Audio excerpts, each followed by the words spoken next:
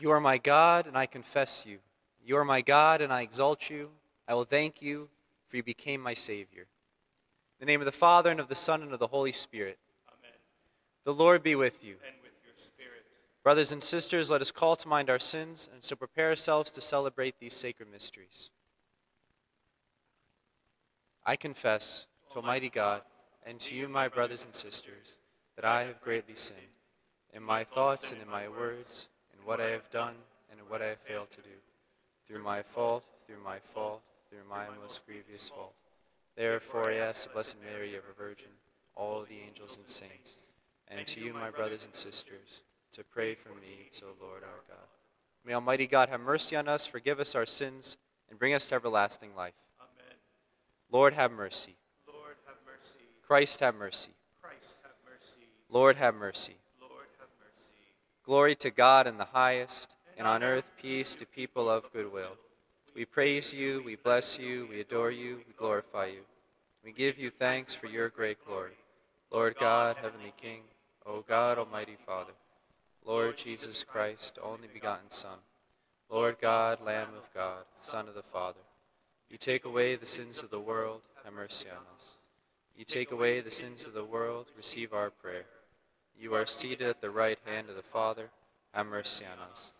For you alone are the Holy One, you alone are the Lord, you alone are the Most High, Jesus Christ, with the Holy Spirit, in the glory of God the Father.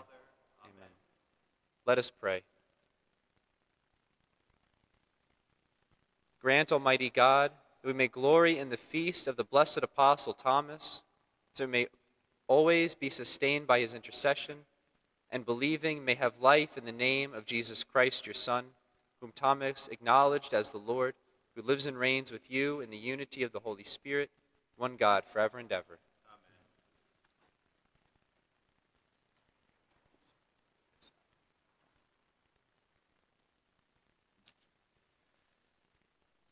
A reading from the letter of St. Paul to the Ephesians. Brothers and sisters, you are strangers and sojourners. You are no longer strangers and sojourners, but you are fellow citizens with the holy ones, and members of the household of God, built upon the foundation of the apostles and prophets, with Christ Jesus himself as the capstone. Through him the whole structure is held together, and grows into a temple sacred in the Lord. In him you also are being built together, into a dwelling place of God in the Spirit. The word of the Lord. Thanks be to God.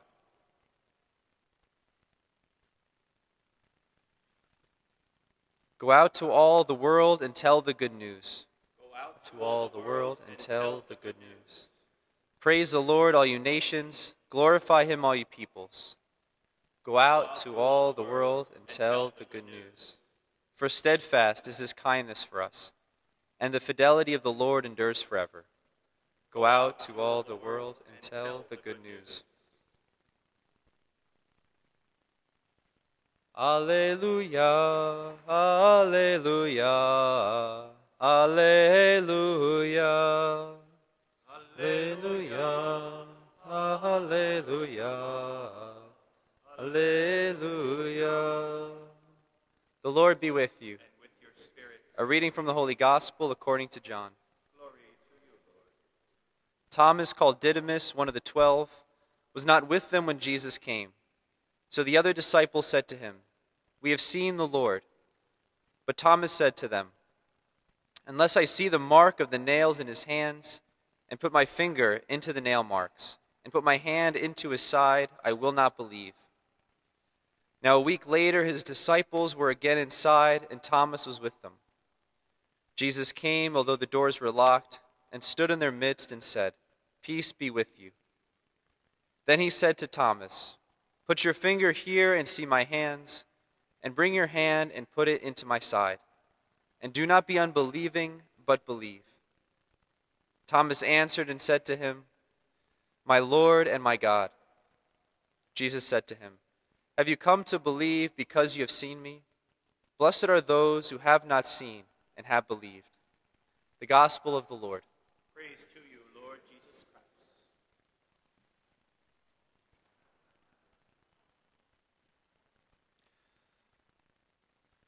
St. Gregory the Great, in commenting on this gospel passage, speaks about how it was not by coincidence but by providence that Thomas, the one who doubted, was not there. And so this man whose unbelief could have been a stumbling stone in his faith became for all of us then a great sign of faith and a help for all of our faith. Because without this sign, we wouldn't have this proof of someone putting his hands in his side, putting his fingers in those nail holes to truly confirm that Jesus truly was living in a resurrected body, that those wounds were real, that his flesh was real, but yet there he was in their midst. Not a ghost, but truly a man, truly present, resurrected. And he stands for us, and he stands in the church as an example of someone whose doubts, for who the obstacle in the relationship with the Lord, when explored and when brought before the Lord, became then a great sign and a boost for their own faith, but then for the faith of many others who would follow after and hear that story. And I'm sure for each of us, at some point in our lives, we've had some struggle in the faith, something that we've wrestled with and had trouble believing or trouble understanding. Maybe it was a circumstance in our own life where we didn't see how the Lord was merciful, we didn't see how the Lord was working in the situation for us. Maybe it was a theological question. And we had the choice there to let that be a reason to walk away, or rather the beginnings for a deeper prayer and encounter with the Lord. When we took that moment, we took that obstacle, and we presented it to him, and then he was able to answer it for us. And that then becomes, as we see it with St. Thomas, a great boost for our faith, but that resounds for all ages. Generations of people, 2,000 years now of Christians, have been able to rely on that testimony that we have because of St. Thomas, the testimony of that resurrected Christ, but also the witness of someone who had a doubt, presented to the Lord, and then was able to come to a deeper faith. My Lord and my God. He was able to say that now not just because everybody else was saying it, but because he himself had an encounter with the Lord. It became very personal for him. And that's the type of relationship the Lord wants to have for us. Of course, it's better. Blessed are those who have not seen and have believed. But we still see that with St. Thomas, that the beauty of one who is able to present that doubt and be brought to deeper faith. And that's what we're called to. And so if we can have no doubts in our faith, someone like a St. John, always remaining with him, wonderful, beautiful, and good. But we see that even if we betray the Lord like St. Peter, that we can be reconciled. If we have doubts, like St. Thomas, that we can be led to deeper faith through those doubts by bringing them before the Lord. And so nothing stands as an obstacle for a relationship with the Lord, but everything can serve as a chance for greater faith, deepening our relationship with the Lord. And all of this works to then lead us to be able to be what the Lord calls us to be, which is his witnesses to others. And St. Thomas stands as one of those great witnesses. As the legend says, that he was the one who brought the faith into India, and that first apostle, the one to preach the faith to those in Asia. And so when the missionaries came there were this group of Thomas Christians, those who had already heard the word and had kept the faith alive in their community. And so following that example of St. Thomas, we can present our doubts to him as we spend this day, this first Friday, as we have adoration, as we do every Friday. I encourage you to present any questions you have about your faith, any doubts, to bring that before the Lord, to just offer that with faith, that he does have an answer, and that through it, that he can lead you to a deep relationship with him.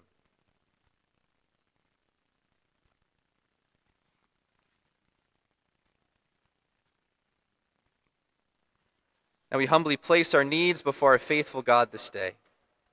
For Pope Francis, successor to the apostles, may he be filled with spiritual gifts and graces as he continues to preach the gospel to all. We pray to the Lord. Lord, hear our prayer. For our elected officials and all who serve with them, may God protect them from all evil in the exercise of their duties. We pray to the Lord. Lord, hear our prayer.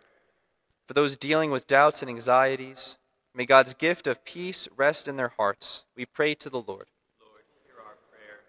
For all gathered here today, may the Holy Spirit pour out upon us his gifts to increase and strengthen our faith. We pray to the Lord. Lord, hear our prayer. For those who have died in the light of faith, may they see their Lord and God face to face this day. We pray to the Lord. Lord, hear our prayer.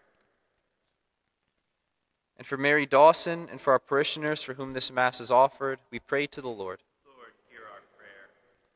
Gracious and loving God, hear the prayers we offer you today for the sake of the world, through Christ our Lord. Amen.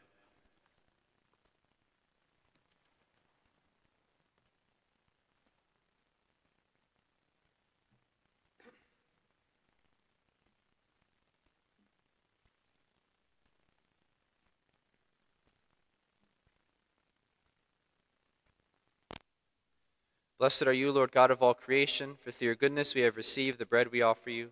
Fruit of the earth and work of human hands, it will become for us the bread of life. Blessed be God forever.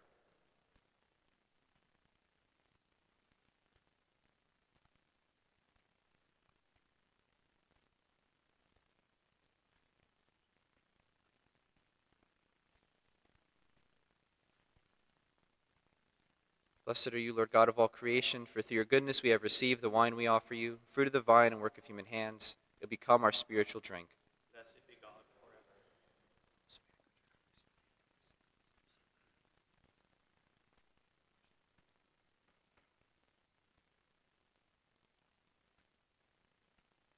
Pray, brothers and sisters, that my sacrifice and yours may be acceptable to God, the Almighty Father. May the Lord Accept the sacrifice at your hands, for the praise and glory of his name, for for our our good good and and good of all his holy church. We render you, O Lord, the service that is your due, humbly imploring you to keep safe your gifts in us, as we honor the confession of the Apostle St. Thomas and offer you a sacrifice of praise. Through Christ our Lord. The Lord be with you. And with your spirit, Lift up your hearts. we lift them up to the Lord. Let us give thanks to the Lord our God. It is right and just. It is truly right and just, our duty and our salvation, always and everywhere to give you thanks. Lord, Holy Father, Almighty and eternal God, through Christ our Lord. For you have built your church to stand firm on apostolic foundations, to be a lasting sign of your holiness on earth, and offer all humanity your heavenly teaching. Therefore now and for ages unending, with all the hosts of angels we sing to you, and with all our hearts crying out as we acclaim. Holy, holy, holy, Lord God of hosts. Heaven and earth are full of your glory. Hosanna in the highest. Blessed is he who comes in the name of the Lord. Hosanna in the highest. You are indeed holy, O Lord, the fount of all holiness. Make holy, therefore, these gifts, we pray, by sending down your Spirit upon them like the dewfall, so that they may become for us the body and blood of our Lord Jesus Christ. At the time he was betrayed and entered willingly into his passion, he took bread, and giving thanks, broke it, and gave it to his disciples, saying, Take this, all of you, and eat of it, for this is my body, which will be given up for you.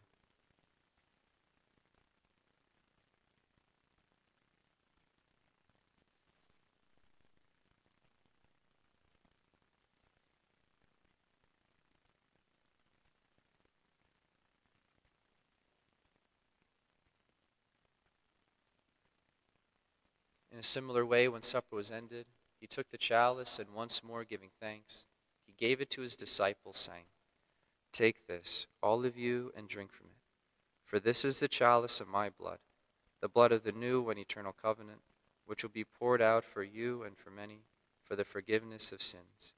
Do this in memory of me.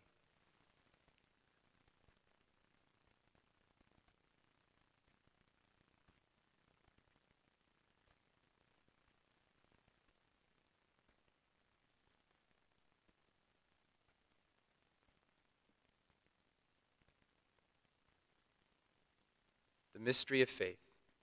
We proclaim your death, O Lord, and profess your resurrection until you come again. Therefore, as we celebrate the memorial of his death and resurrection, we offer you, Lord, the bread of life and the chalice of salvation, giving thanks that you have held us worthy to be in your presence and minister to you. Humbly we pray that partaking of the body and blood of Christ, we may be gathered into one by the Holy Spirit. Remember, Lord, your church spread throughout the world and bring her to the fullness of charity, together with Francis, our Pope, and James, our Bishop, and all the clergy. Remember also our brothers and sisters who have fallen asleep in the hope of the resurrection, and all who have died in your mercy. Welcome them into the light of your face.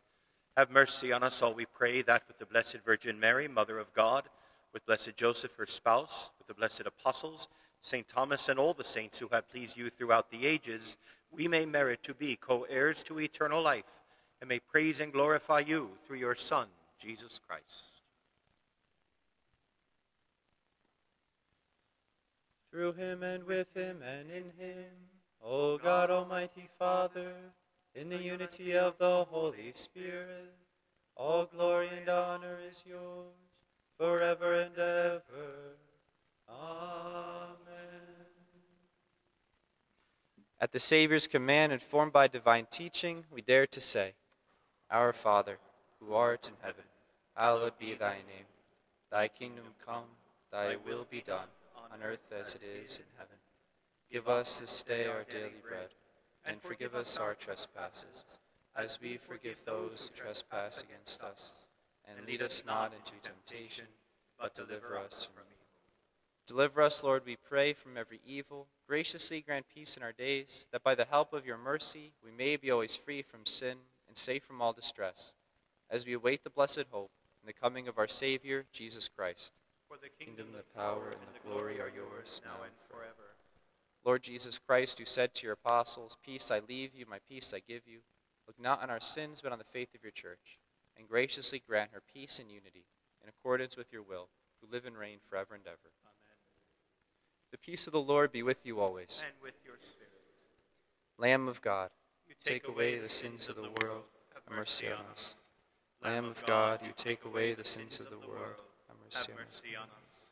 Lamb of God, you take away the sins of the world. Grant us peace.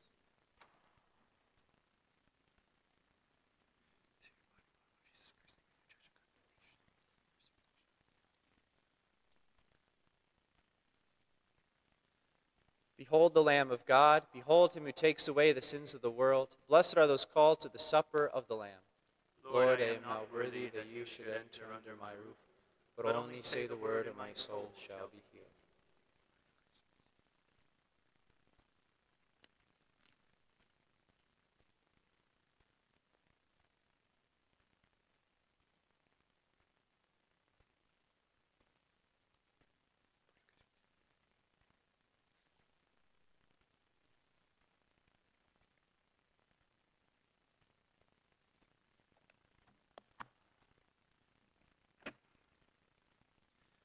Bring your hand and feel the place of the nails, and do not be unbelieving, but believing.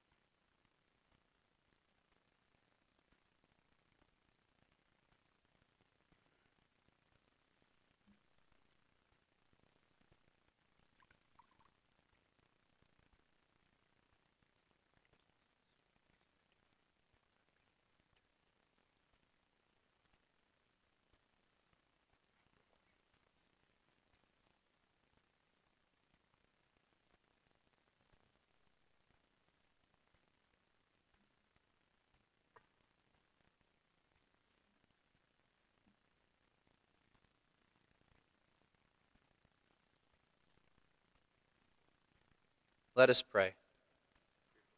Our spiritual communion prayer. My Jesus, I believe that you are present in the Most Holy Sacrament. I love you above all things, and I desire to receive you into my soul. Since I cannot at this moment receive you sacramentally, Come at least spiritually into my heart.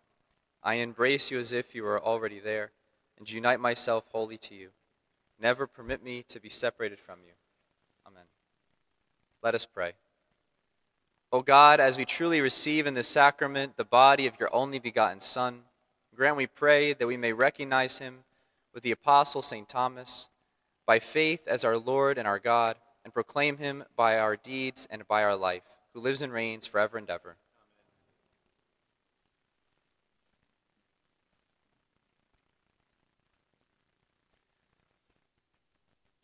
The Lord be with you. And with your spirit. Bow down for the blessing. May God, who has granted you to stand firm on apostolic foundations, graciously bless you through the glorious merits of the holy Apostle Thomas. Amen. And may he who endowed you with the teaching and example of the apostles make you under their protection witnesses to the truth before all, so that through the intercession of the apostles you may inherit the eternal homeland, for by their teaching you possess firmness of faith. And may the blessing of Almighty God, the Father, the Son, and the Holy Spirit come down upon you and remain with you forever. Amen. The Mass is ended. Go in peace.